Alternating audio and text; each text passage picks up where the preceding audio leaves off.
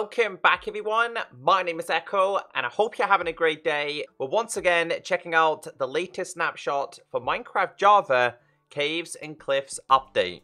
This is the Minecraft Snapshot 21W18A. If you're new to my snapshot videos, it means 21 for the year, 2021.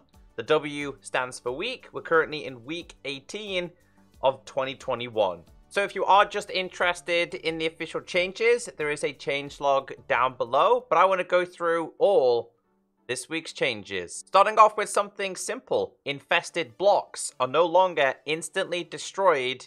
Instead, they have half the destroy time of their non-infested counterpart. So this change here is to do with all of these blocks being infested stone, infested cobblestone, infested stone brick, mossy, cracked, chiseled, and even deep slate. So these are all the infested ones, and these are the regular ones. So let me show you one by one. So this is just regular stone. I'm using a stone pick, and this is infested. So slight change. Ow. It is going to take you a little bit longer. This guy's also angry as well. Let's break this.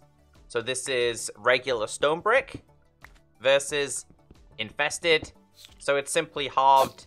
Doesn't matter what one you are using. Oh, they're all angry now. But yeah, that's the main change. The next change in today's video is screaming goats will use their ram attack more often than other goats will. Now, goats will attack armor stands and mobs and players. But if you haven't heard the screaming goat, let me play the sounds for you.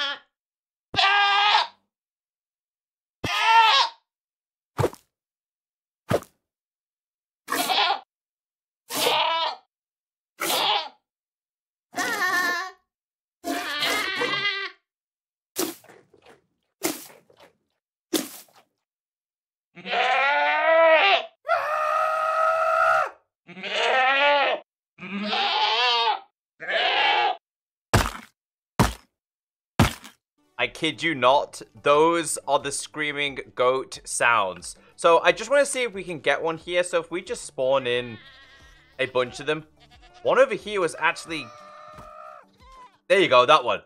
That's a screaming one. So let's just grab ourselves a goat. They will basically attack more often. They're pretty fun to see in action. I'm just going to literally spawn in a bunch of these. Let's see if they start to attack things. But basically, the change here is that the angry and screaming and disturbing goats will attack things more often and more frequently. Oh, there you go. You can see we have some, like, angry little goats over there. I'm so looking forward to these being introduced to the game. So before we get into the new data pack that has been introduced, this is approximate ore distribution for Caves and Cliffs update. Still outlined as not final. This is Caves and Cliffs Snapshot / beta 4th iteration. And it says before Caves and Cliffs. So you can see how ore distribution was previously, right? This is how Minecraft ore distribution has been in Minecraft literally forever. That's how we know it as Minecraft players. Now it says here reduced air exposure when an ore block is about to be placed. If it is exposed to air, then it has a certain chance of being skipped instead. So I think this is very, very similar in terms of generation to how the debris generate inside the nether.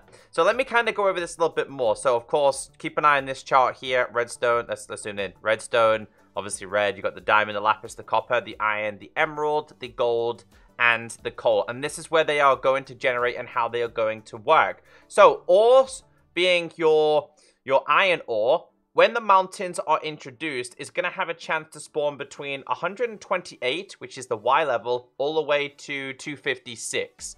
Now, it's going to be the same for emeralds. It says it's only obviously going to generate in mountain biomes. It's always been that way. The higher you go for a mountain is the more chance you're going to get of getting emeralds.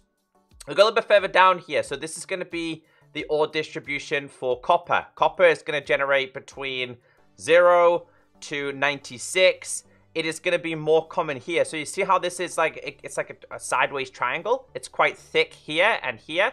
So you're going to have better chances of finding copper between 32 and, let's say, 64. The further we go down, redstone distribution seems to be very similar to the old generation, but redstone is going to generate of starting at 16, going all the way down to negative 64. It's going to be a lot common, or a lot more common at negative 64. It also says diamonds will be a lot more common at negative 64, but can still be found around here, which is looking like regular levels. So I'm guessing like 40. I know it says 16 there, but there's a little bit of a tip right there, and I can't zoom in anymore. So I'm guessing it's going to start at the current levels, but also the further you go down, the more common diamonds can become. It also says here for this one is that smaller blobs in terms of generation. It also says here reduced air exposure of diamonds. This is lapis. Very, very common around level 0 and can generate between negative 32. Oops, did not mean to do that. Can generate between negative 32 and 32 as well. So there's a lot more to learn about this. And coal. Coal is going to generate really high up and pretty much be everywhere. But one thing you need to remember, guys, is you're not going to be able to get coal all the way down here. So between negative 64 and 0, you will not find coal. And the whole point of this is that you go low for specific ores, but also go high at the same time. It is not final. I imagine it'll still be tweaked, but this is a really, really good thing. Looks like iron is going to generate high up and also quite low as well, being very, very common around level 16. Again, not final.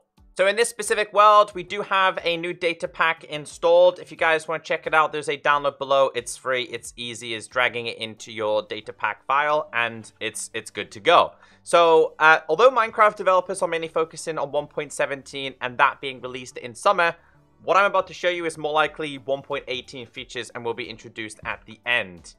What up, bro? Reduced copper spawning a bit to compensate for large ore veins. The next change.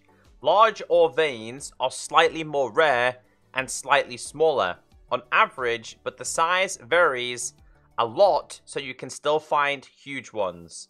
The next one. Increased chances of finding raw ore blocks in ore veins. So let's say you're just mining gold, like this. You now have the increased chance to find these. Basically, the bean blocks, which I actually didn't realize. So you're going to be able to find these as well as get these.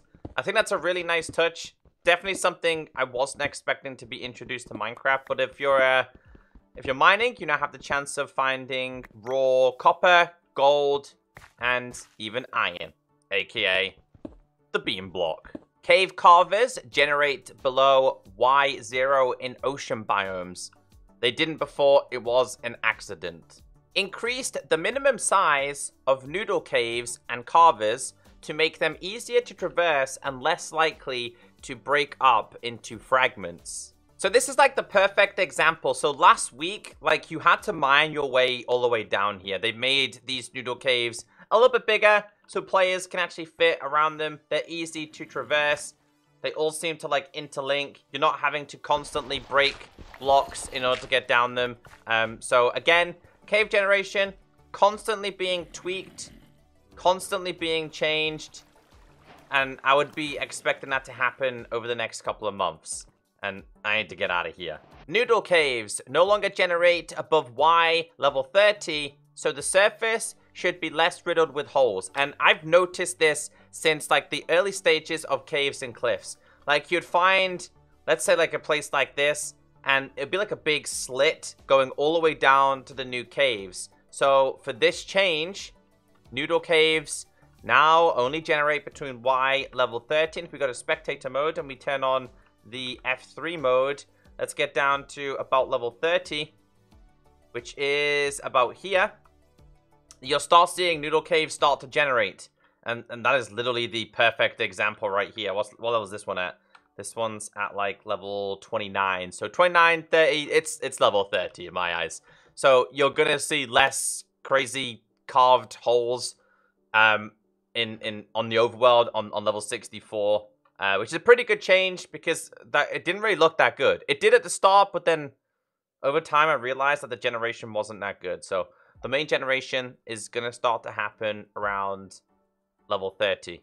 Simple change, removed deep slate blobs around, that's not yo, that is Y level 0, so you're less likely to see these things. Extended the vertical range of the smaller blobs of iron ore to make it possible to find iron in caves near the surface. And the last updated change in this week's data pack is slightly reduced the amount of normal-sized iron blobs to compensate for large ore veins and the increased range of smaller blobs. I do have a video here from the developers now showing how ore generation is.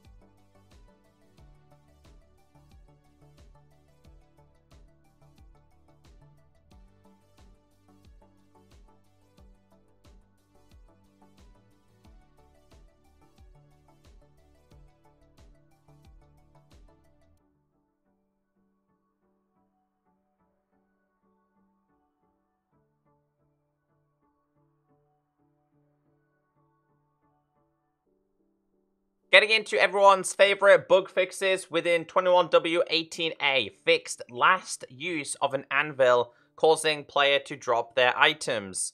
Adventure mode players can extinguish candles, has now been fixed.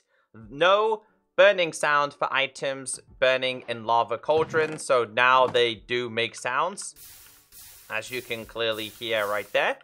Other changes: spore blossoms can be used to breathe underwater, cannot be waterlogged. I can confirm they can now be waterlogged. And read the changelog.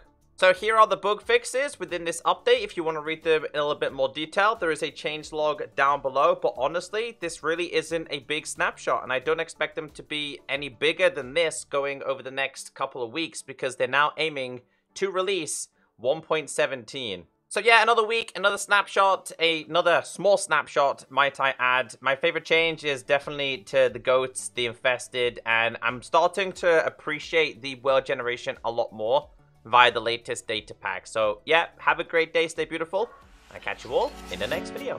Goodbye.